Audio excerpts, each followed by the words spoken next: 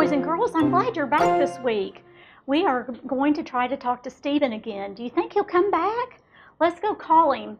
He has a story I want y'all to hear. Let me call. Remember, we have to call Israel. We have to call Jerusalem. So we have to dial our 1 and get to Jerusalem. Yes, operator.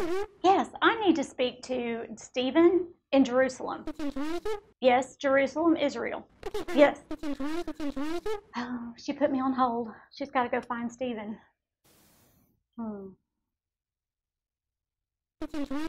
Okay. All right. He's coming. He's going to be here any minute. Miss Tina! You came back! Yes, I'm so happy to be back. I told the boys and girls that you have a story to tell. I do. I've got a great story to tell you. An old story. Back before even I was around. Oh, long time ago. A long time ago. So, if you'll remember, Israel and Aram were at war way back. And so Aram's king had this idea that he was going to trap all the Israelites and trap their king. But God had another plan. So a prophet of the Lord came, his name was Elisha, and he would tell the king of Israel where the traps were being set up, and the king of Aram had no idea what was going on. He thought that one of his own officials was telling the enemy, Israel, where they were. And so they're laying these traps, and the king's getting away over and over, and he's getting mad, and he finally finds out. It's the prophet Elisha, I apologize. So Elisha, he says, find him now. He tells all his officials, you've got to find Elisha. And they find out where he is, and they send a whole army, chariots, horses, men to go find Elisha.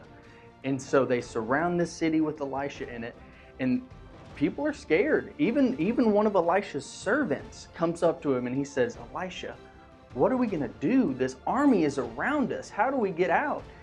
But Elisha says, God, he prayed to God and he said, open the servant's eyes.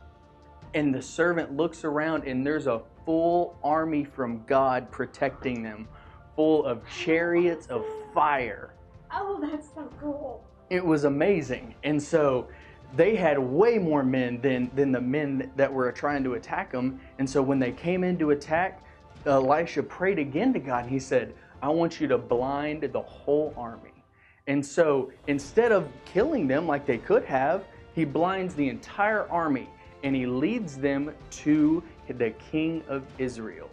And so this whole army that had come to kill them is now blind and in front of the king of Israel. And the king says, well, should we kill him? And Elisha says, no, here's what you do. And he asked God one more time. He said, God, let them see again. And so sure enough, they could see again. And they see, oh my goodness, we're surrounded by the Israelites after all this. And then the king of Israel feeds them. He gives them a meal and he sends them back to their home. And they never fight again. Stephen, thank you for sharing. That was such a great story. And I love the fact that our kids can know that too, that they can know that God is with them even when they can't see them.